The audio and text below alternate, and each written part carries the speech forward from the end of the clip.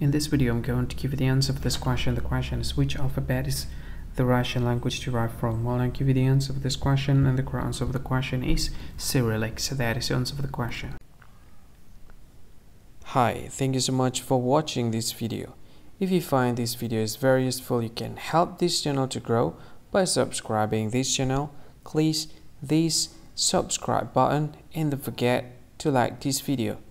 And if you find this video is not really good, or you don't really like this video, or you kind of feel that it's a little bit offensive or something like that, you can click this one, dislike button. You can do that anyway.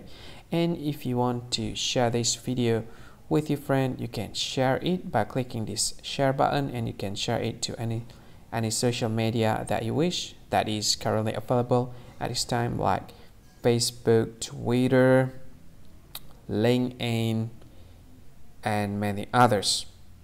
Right? And if you want to add this video to your playlist, you can click this one. You can watch this video later, and you can find more options by clicking these three dots. And yeah, don't forget to subscribe. I think that's all of it. Thank you so much for watching this video, and see you again in another video. Bye bye. See you again.